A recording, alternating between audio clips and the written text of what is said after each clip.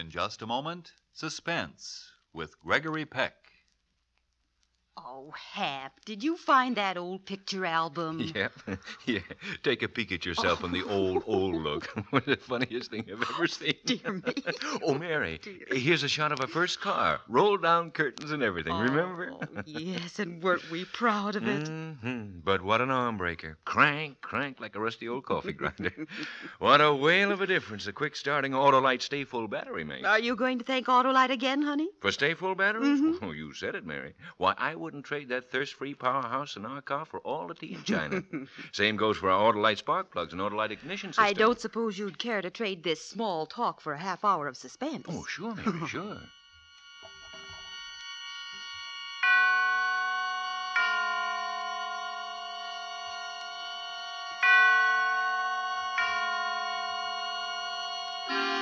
Suspense.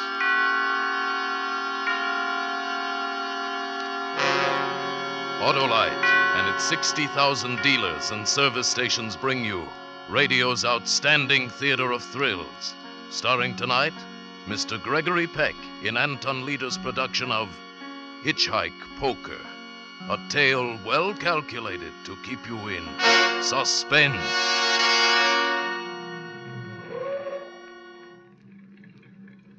Want to ride, young fella? Oh, you bet. How far you going? Oh, hi. Well, hop in. Well, thanks.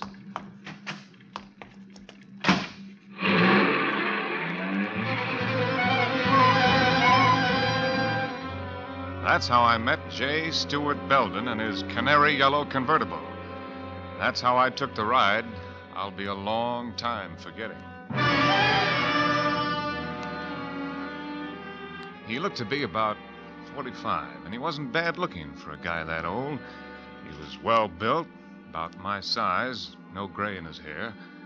And that coat he was wearing, boy, I'll bet plenty of camels went under the clippers for that one. So you're a student, eh? I graduate from Berkeley this year. I suppose you're a vet. Oh, yes, more than half the guys are vets. What's your name, son? Ridge Fowler? Married? Not me. Don't tell me you're a woman hater. Oh, no, it's not that. It's just, well, I have enough trouble feeding myself. I said the same thing years ago. But you'll change your mind when the right girl comes along. 9B 1863. Dud. Huh? Oh, didn't you ever play license plate poker? License plate poker? Never heard of it. It's just like regular poker, except instead of drawing cards, you draw license plates. Now, I drew that hand. There was nothing in it. Next card we see will be your hand. Here comes one now. Watch the license plate. 4J3134, 2 pair, 3s and 4s. You beat me. Hey, that's a good game. What are the stakes? Well, make it easy on yourself. Shall we say $100,000 a hand?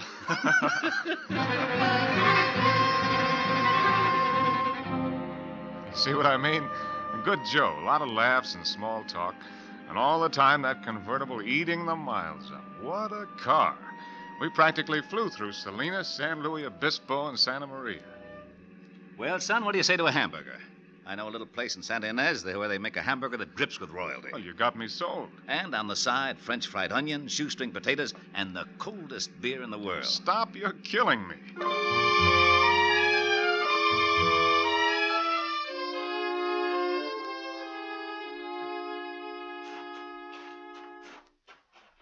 Now, tell me, did I overrate the place? Boy, that was terrific. The trouble is they give you too much food in there. I've got to quit eating like that. My clothes are getting tight, especially this coat. Well, that coat sure is a beauty.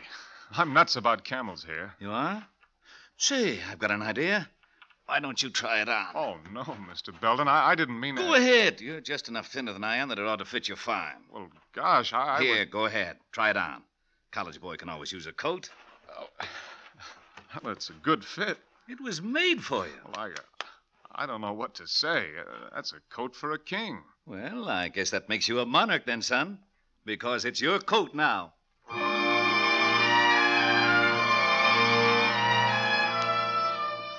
couldn't get over it. A coat like that, mine? I'll bet Mom's eyes will really pop when she sees it on me. Must have cost a year's tuition.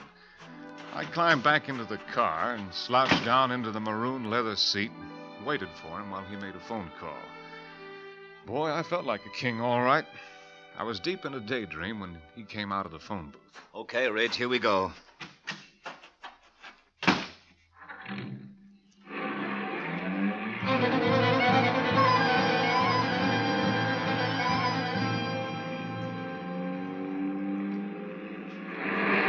Hey, look, a straight. Huh? I drew a straight. 2J, 3, 4, 5, 6. Really? Straight? That's the highest hand today. That'll be tough to beat. Darn tough. Well, we drove for quite a while, not talking much. We'd left Highway 101 at Santa Ynez, where we got the hamburgers. There weren't many cars on the road, and Belden hadn't been able to draw anything to beat my straight. In fact, he seemed to lose interest in the game. He was concentrating on the road.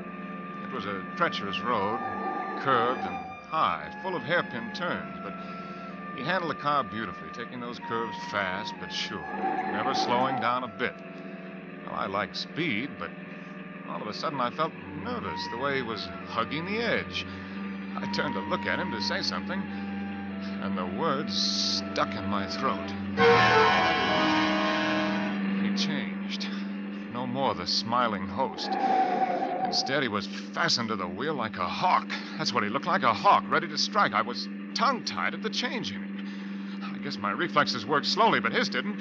He threw open his door, twisted the wheel. Hey! So long, Sonny! He jumped clear, and when the car hurtled into space, I was alone in it. My head smashed into the windshield. Another jolt threw me against the door. I'm not too clear at this point, but the next thing I knew, I was flying through space again. Only this time I was free of the car. I landed, sprawled against the side of the hill. I began to slip, to roll. I grabbed wildly, desperately for just anything to stop myself. When it happened, it was the trunk of a twisted, gnarled old tree that grew out of the hillside. Hit me square in the stomach, knocked the wind right out of me. I lay there, too hurt to care. It was a minute or two before I got up enough breath to move. Finally, I edged my way up the cliff, hand over hand. It was brutal, but I was surprised to discover that I hadn't fallen as far as it seemed. I was climbing around a bulge of boulders not more than 8 feet from roadside level when I looked up. And there was Belden, a gun in his hand. I ducked, and the bullets scaled off the boulders. He wanted me dead, that was for sure. He wanted to kill me. Why? Why? I waited, crouched. Then I heard the horn. I came out from behind the boulders, crawled up on the road. Belden was nowhere in sight. I didn't see what kind of a car it was. I didn't even think to look. All I saw was he'd beat my straight. 4L5555. That was the license. 4L5555. 4 of a kind. All of a sudden, I was shaking. I looked at myself. I was beat up, cut, filthy. But what was worse, the camel's hair coat was a mess. King? I had to laugh. Belden was king. I was just the joker.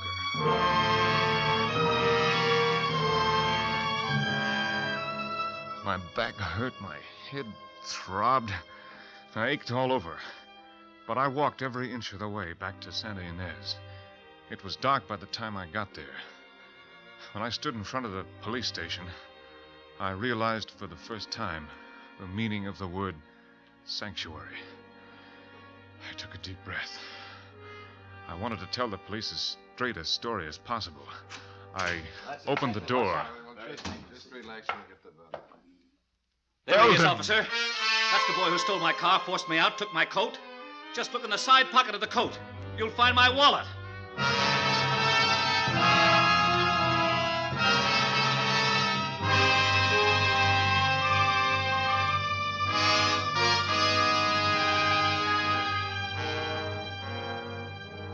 For Suspense, Autolite is bringing you Mr. Gregory Peck in radio's outstanding theater of thrills, Suspense. Say,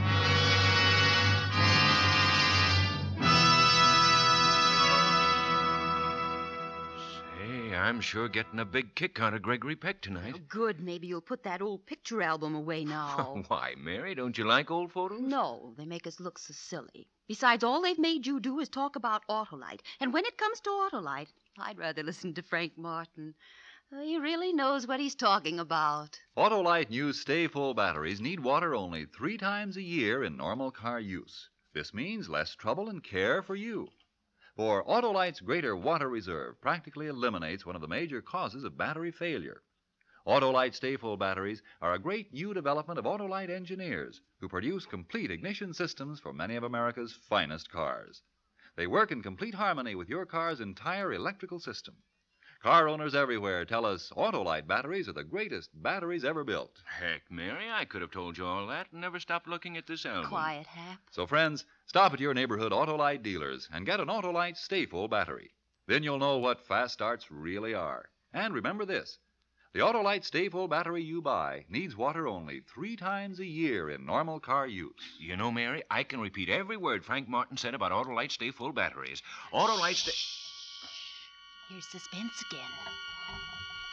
And now, Autolite brings back to our Hollywood soundstage Mr. Gregory Peck as Ridge Fowler in Hitch-hike Poker, a tale well calculated to keep you in suspense. This couldn't be. What was Belden doing here in the police station? What was he trying to pull? I knew even before I put my hand in the coat that Belden's wallet would be there. And I knew, too, that the police would never believe me, no matter what I said. I was trapped. The desk sergeant was waiting for me to talk, but my throat was dry, my tongue was paralyzed, my brain spinning. Well, what do you got to say for yourself? Oh, you don't understand, you see. He gave me the coat. I didn't know about the wallet. That the best you can do? But I tell you, he picked me up when I was hitchhiking. I was going home from school for the weekend. Then he forced me off the road. He tried to kill me. He shot at me. Sergeant, let the boy go. But, Mr. Belden, I've changed my mind. I don't intend to press charges. But this kid's crazy. Easy, Sergeant. He's a war veteran. Oh, I see. Oh, no. Lock me up, please. Don't believe him. Everyone is entitled to one mistake. Any boy who is big enough to come into the police station voluntarily, give himself up, deserves another chance. If I could have erased the memory of his face when he lock him up, twisted put him that away. wheel and screamed, "So long, Sonny." All these benevolent words would have fooled me like they were fooling the desk sergeant. Belden was bursting with sweetness and light, but every word he said to release me only tightened the web tighter.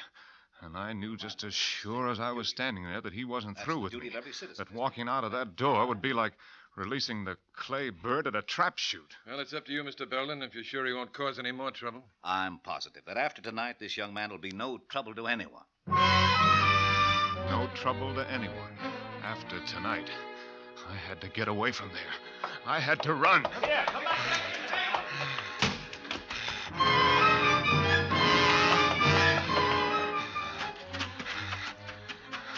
I don't know how long I ran. I didn't know where I was. The town was behind me. I stopped, out of breath. I tried to light a cigarette. My hand shook like I had the palsy.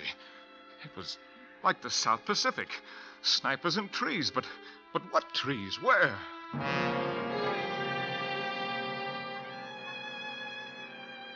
Then I saw the bright, glaring neon ahead. Mac and Al's, one sign said, and Wayside Rest, Trucks Welcome, the other. Just a dinky service station and a lunch wagon, but it was an oasis to me. Howdy. Hey, what's the matter, Bud? You sick? No, I'm all right. You sure look green around the gills. Been in a fight?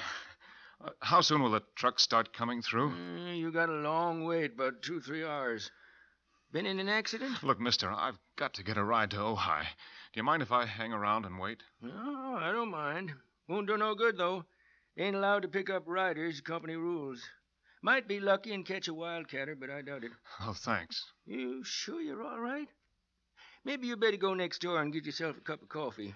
Sure look like you could use one. Yeah, that's a good idea. If a ride turns up, I'll call you. Thanks, Mac. Oh, I'm not Mac. I'm Al. Mac works days.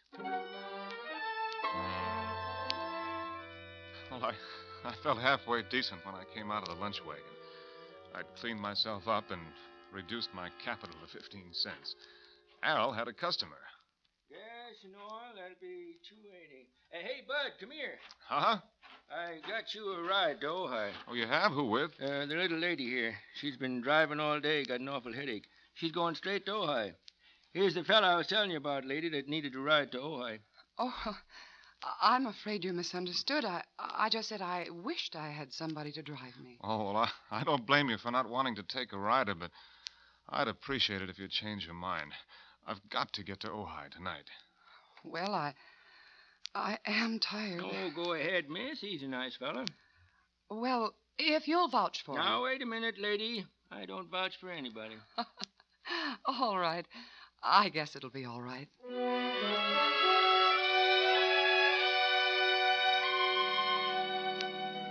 It was a pleasure to drive for her.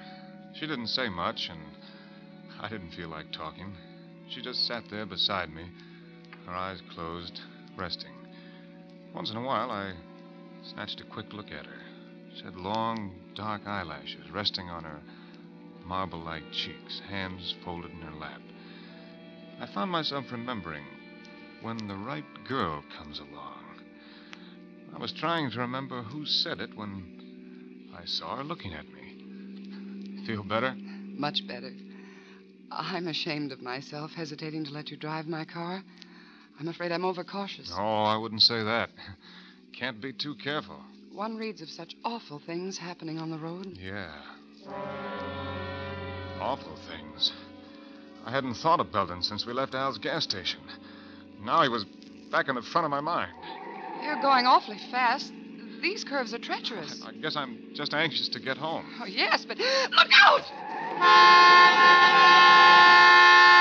Do you want to kill us both? You almost sideswiped him. I'm sorry. What are you honking now for? He's gone. Your horn. What about it? Oh, nothing. I thought I'd heard it before. Before? Look, maybe I'd better drive. Oh, no. I'm sorry. I'll be all right. I'm sorry. I'd be sewing up my sleeves if I didn't get a hold of myself. I must have been crazy, thinking that her horn was the same as the one that had honked for Belden when I was hanging on the side of that hill. It was just a horn. A lot of horns sound alike. I tried to steady myself. I didn't want her to catch on how rattled I was. I turned to her to apologize. She was putting a cigarette in her mouth, but it was purely automatic. She was sitting up straight, tense. Her eyes were glued to the road ahead. Then it hit me. I'd been over this road earlier tonight with Belden. Suddenly, it loomed up, that wide bank curve just ahead, the spot where Belden had tried to kill me. My hands froze on the wheel. I held my breath, and then I saw her hand reach out. What are you doing? Let go of my wrist. What's wrong with you?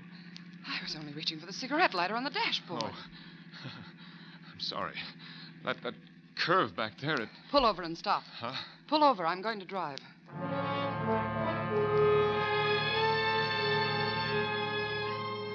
She drove about a mile, I guess. Neither one of us said anything. Then, without any warning, she took a sharp turn off the highway and down a rutted dirt road. Hey, miss, you're leaving the highway. We better stop a while. You don't look so well. Oh, I'm all right now. You don't look it. Better have a drink. I'll reach in the glove compartment to find some scotch. Oh, no, really, I'm all right. Well, then maybe I need it. Maybe it was the drink. Maybe it was the girl. Maybe it was just relief. But I felt peace for the first time that night. I watched her inhale. The glow from the cigarette lit up her high cheekbones. I couldn't see her eyes until she turned her head. What's your name? Ridge. Mine's Virginia. Hi. Hi. You must think I'm pretty much of a jerk the way I've been acting. That's all right. Things like that happen to everybody. Yeah, I guess so. Look, I'm all right now. I could drive. What's your hurry? Well, I thought... What's the matter? Don't you like to sit here with me? Well, no, it's just... I thought you were in a hurry. I'm not. Now. Are you? No, I'm in no hurry at all. She didn't seem to be moving. It was so gradual. I caught a trace of warm perfume in her hair. She smiled at me. One of those elusive smiles, half innocent, half... Her head touched my shoulder. I accepted the invitation. I like you, Ridge. I like you a lot. Yeah. You know, tonight back in the filling station, when I first saw you, What's the matter, Ridge? The miniature license tag on your key ring. Yes? 4L5555. Four of a kind. Four of a... You play license plate poker? I'm afraid so, Ridge. 4 5s. It's the license of the car that picked Belden up after he tried to kill me. That's right. Then you're in it with me, Sonny. Oh. I fell right out of the car, hard, my face buried in the dirt. I didn't black out, but it would have been much easier if I had. Only my mind functioned. Everything else seemed paralyzed. Well, you took your time getting here. I was delayed. You were supposed to be here waiting. What if I hadn't been able to keep him? Oh, I knew I could depend on you, darling, to detain him. What is that supposed to mean? Did you have to go as far as you did? Did you have to let him kiss you? Do you know a better way to keep a man on ice? Perfect wife, a little helpmate. Oh, shut up. Put him in the back seat. Now, just a moment, darling. I'm going to do it right this time. There'll be no slip-ups. You fool! Put that gun away. Why? Don't you realize if a bullet is found in the body, it won't be accidental death? You're always so right, aren't you, darling? Only because you're so stupid. Stupid, am I? Who planned this whole thing? You did, and badly. If you'd handled it right in the first place, his body would be burned up by now, along with the car. Now put him in the back. Belden's wife. But what... Why did they want to kill me? Why? Belden picked me up, threw me in the back of the car. Uh-huh. Hand me the wrench, Virginia. Stuart! This time, warm, black oblivion rushed over me. After a second, the pain was gone. And so was I.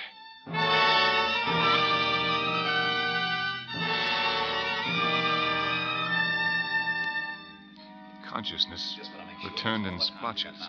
Oh, we've plenty. My head was like a shortwave receiver, now static, now clear, now clear, now static, now. Anything behind us? Nobody. We're almost there. Are you sure no one has discovered the car yet? Of course not. The way it's lying, nobody will see it until daylight. And then J. Stuart Belden will be found dead, burned to an unrecognizable crisp. We can shake this place, go to South America. You can go. I have to stick around, remember, to collect the insurance and pretend I'm heartbroken you're dead. Will that be so hard? You didn't talk like this when you married me. But of course, there was a lot more money then. Yes, swindled from suckers. Since when have you become fussy about where money comes from? What's changed you? The schoolboy? Don't be a fool. All right, we've got to work fast. Give me a hand with them. Wait. Huh? Here comes a car. The end of the line. But anyway, now I knew why. I was a stand-in for a corpse. You have your wallet? I'll put it in this pocket as soon as I get him out of the car. All clear? Yes. This was it. They were on either side of me. I had to think straight. My body still felt numb. One chance, if only my muscles coordinated. I'd wait till he dragged me out of the car, and then I'd fight. Virginia, get the gasoline can out. I felt him grab me under the armpits. I opened my eyes just in time to see that murderous wrench in the girl's hand. As she brought it down, my eyes closed. Oh! It hit me hard, but it wasn't the wrench, it was Belden. The wrench had folded him up, and he collapsed on top of me.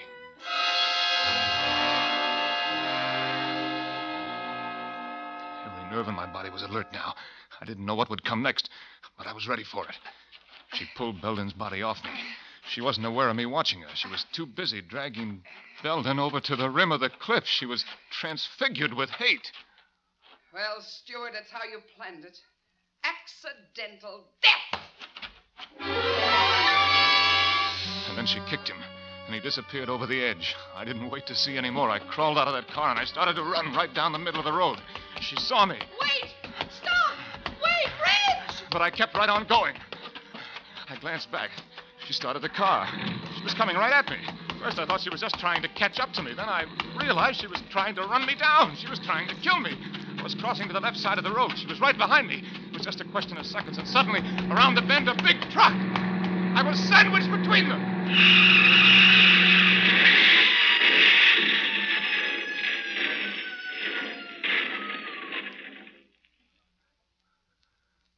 stood, stunned with horror, her scream ringing through my head, and the picture of her in the car, swerving off into space, into the canyon below. Hey, Bud, you all right? Yeah. What happened? She went off the road.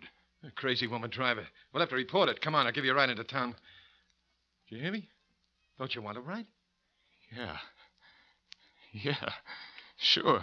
What are you staring at? Your license plate. CM 1111. Hey, it wasn't my fault. You saw how it happened. 4 aces. 4 aces. I'd won. I'd taken the last hand. But as long as I live, I'll jump out of my skin whenever a car pulls up and a voice asks, Want a ride, young fella?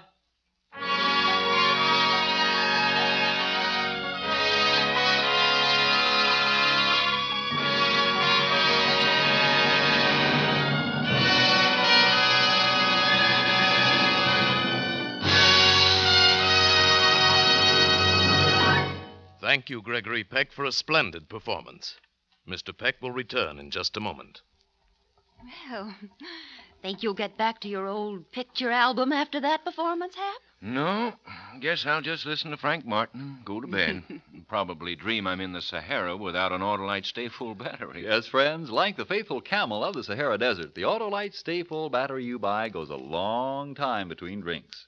It's a trouble-free battery and needs water only 3 times a year in normal car use.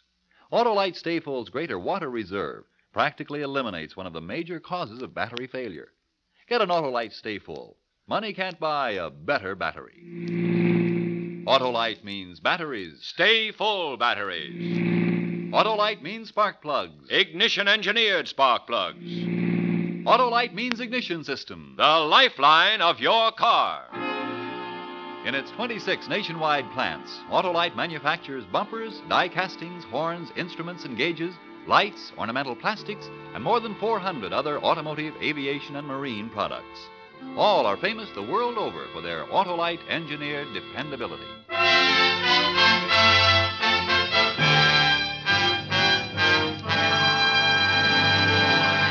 And now, here again is Mr. Gregory Peck. It's been a great pleasure to appear here tonight with this fine cast of suspense actors.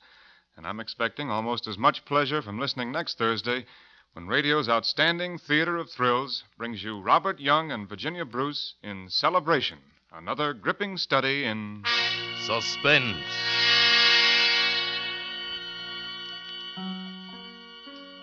Gregory Peck may soon be seen starred in the 20th Century Fox production Yellow Sky.